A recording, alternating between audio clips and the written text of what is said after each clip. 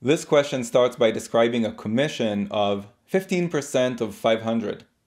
So right there, I'll pause and figure out what that is, and I can use this trick of reducing a percent symbol with two zeros. The idea here is that a percent symbol literally means divided by 100. So I can reduce it with 100 with two zeros, and so we end up with 15 times 5 equals 75. So that's the commission.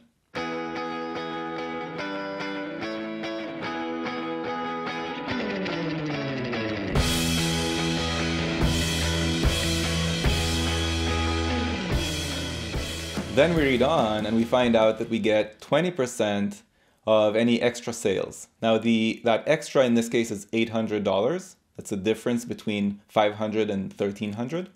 So what's 20% of 800? I'll use that same trick again. I'll cross out the percent symbol with two zeros and I get 20 times 8, which is 160. So now what we have to do is sum it up.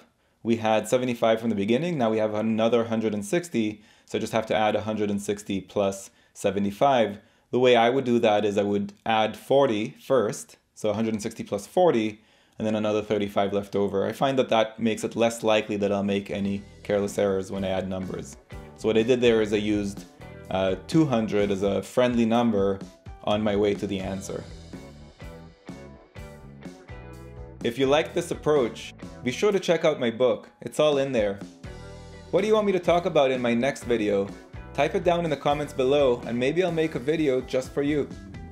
Make sure you're subscribed and click that little bell icon below so you don't miss any future videos.